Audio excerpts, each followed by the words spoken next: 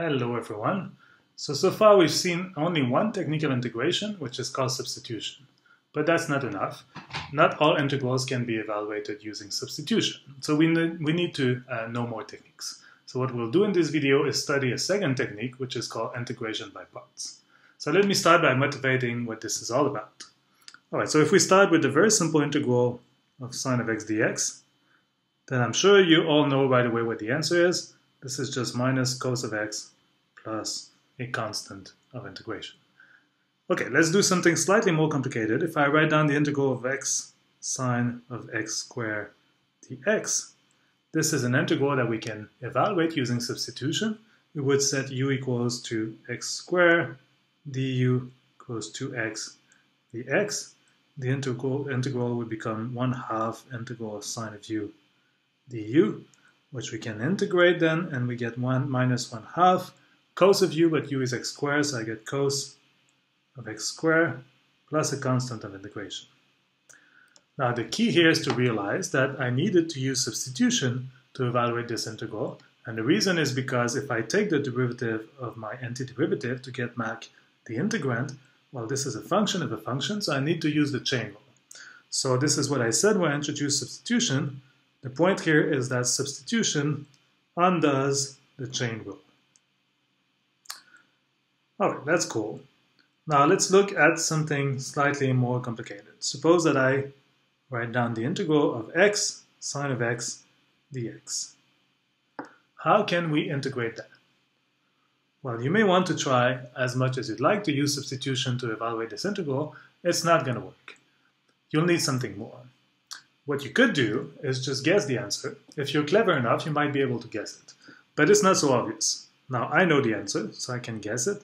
And it turns out that if I write down the function f of x equals to minus x cos of x plus sine of x plus a constant, then this is the result of integration here. How do I know that? Well, we can check it. Once we have a guess, we can check it. We just calculate the derivative. So f prime of x here, well, first I get two terms coming from the first one because I have to use the product rule. So I get minus cos of x plus x sine of x plus the derivative of sine of x, which is cos of x. And these two terms cancel. What remains is indeed the integrand. So this is the general antiderivative of x sine of x. But how can I actually have a technique to be able to get this without just guessing, right? It's hard to guess the answer. So in this case, I knew the answer, but if you don't know it, there's no way you can guess the answer just looking at it. So how can I get that? Now the key is to realize that I could not use substitution here. I need something more, and the reason is because if I take the derivative of the antiderivative, well, I didn't need to use the chain rule here, but I needed to use the product rule because of the first term. And this is exactly what integration by parts will be doing for us. So integration by parts is a technique of integration that undoes the product rule. Just as substitution undoes the chain rule, integration by parts undoes the product rule. And in fact, for any differentiation rule, there is a corresponding integration technique. Okay, so let me now explain what integration by parts is. So we're going to start with the product rule because this is what we want to undo with integration by parts. So if I start with the product of two functions of x, which I will call u and v, and take the derivative, well, using the product rule, what I get is u dv dx plus v du dx. Now what I can do is integrate both sides of the equation from, say, a to b. So on the left-hand side, I get the integral from a to b of d dx uv times dx, which is equal to the integral from a to b of u dv dx times dx, plus the integral from a to b of v du dx times dx. Okay, now what I can do on the left-hand side is to use the fundamental theorem of calculus. This is the integral of a derivative. So by the fundamental theorem of calculus, what I get is just the thing inside the derivative evaluated between a and b. So I get uv between a and b, which is equal to, I'm just going to rewrite the right-hand side in a slightly better way. I'm just going to cancel the dx, which is really just using differentials. So this is the integral of u dv plus the integral from a to b of v du. And then the last step to state integration by parts is just to shuffle things around, bring this one on the left-hand side, and then exchange the two sides to get the following statement, which is that the integral from a to b of u dv is equal to uv minus the integral a to b of v du. And this is the statement of integration by parts. It relates the integral of u dv to the integral of v du and to u and v. Now, I've formulated everything here in terms of definite integrals. Now, in the textbook and in most references, it will be formulated in terms of indefinite integrals. So the statement you will see is the following. This is the exact same statement, but without the limits of integration here. That's fine. The only tricky thing is that you have to remember that the integrals, the indefinite integrals, are only defined up to a constant of integration. So once you integrate, you have to add up the constant. But that's perfectly fine if you keep that in mind. Okay, so that's really nice, but how can we actually use that to evaluate integrals? How can we use that, for example, to evaluate the integral of x sine of x dx? So this is what I want to do next. Okay, so remember that integration by parts says that the integral of u dv is equal to u v minus integral of v du. How can I use that to evaluate an integral like this? Well, the first step is to pick two functions, or rather a function u and a differential dv, such that first, well, u dv is what I want to evaluate,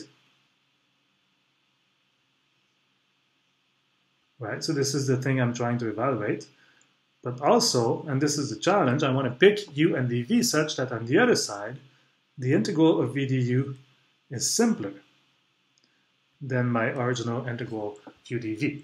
Right, so if it is simpler, then I might actually be able to evaluate it, and then I can get the answer. If it is more complicated, then it's just not useful. So there's a challenge in using integration by parts because it's not given to you what u and v are. You have to find out which one will work. And generally speaking, there's many choices. So my advice, at least at first, is to write down all the possible choices and then figure out which one works. As you do many problems, you'll have an intuition and then you'll probably be faster. But at first, it's good to just write down everything. So we'll do that first, and then we'll see, we'll come up with a sort of rule of thumb of what choice should work in general. Okay, so now I want to write this as the integral of u dv. So here's the four natural choices that I could make. Could take u, my function u, to be just 1, and dv to be equal to the whole thing, x sine of x dx. So there's a dx here in the dv because that's a differential. Here this is just a function, so there's no dx. Now the other choice I could make is u is equal to x, dv is equal to sine of x dx. Could also choose u is equal to sine of x, dv is equal to x dx. Or I could choose u is equal to x sine of x and dv is equal to dx. Now, which one is the right choice? It's not obvious, so let's just try them out and see which one works. Well, first, the first one is not going to be useful. That's easy to see. The reason is the following. So on the right-hand side, to write down the first time, I will need to integrate the differential dv, right, to get v. But integrating dv, so integrating x sine of x dx, is actually what I'm trying to calculate. So that's not useful. I'm just rewriting things in terms of the same thing, right? So that's a useless choice. All right, so now let's do the second one and see if it works. So I'm going to write it down here. So I'm choosing u is equal to x and dv is equal to sine of x dx. To evaluate the right-hand side, I need to calculate both du and v. So du is the differential here, so I take the derivative times dx. So I just get 1 times dx, so dx. And v here is going to be the integral of this expression. So the integral of sine of x dx is just cos of x minus cos of x. That's what I get. Now I can plug that in the formula to evaluate the right-hand side. The first term is u times v, it's just minus x cos of x, minus the integral of v du, which is v is minus cos of x du dx. So I get minus x cos of x plus the integral of cos of x dx. But I know how to integrate cos of x. This is just sine of x. So I'll get plus sine of x plus my constant of integration. And if you remember the first slide, this was our guess, so it works. All right, so we know that the second choice works. What about the two other choices? Well, it turns out that they will not work, they will not be useful, so I'm not going to do the fourth one, but let me just show you that the third one is not useful. So if I were making the third choice, I would take u to be sine of x, dv to be equal to x dx. We'll need to calculate du, which would be cos of x dx, and v is the integral of x dx, which is x squared over 2. If I were plugging that in the formula for integration by parts, uv would give me x squared over 2 sine of x minus the integral of v du, which would be x squared over 2 times cos of x dx. And now you see what happens. The problem is that the integral on the right-hand side is actually more complicated than my original integral. So that's useless. I mean, that's not wrong. This is right.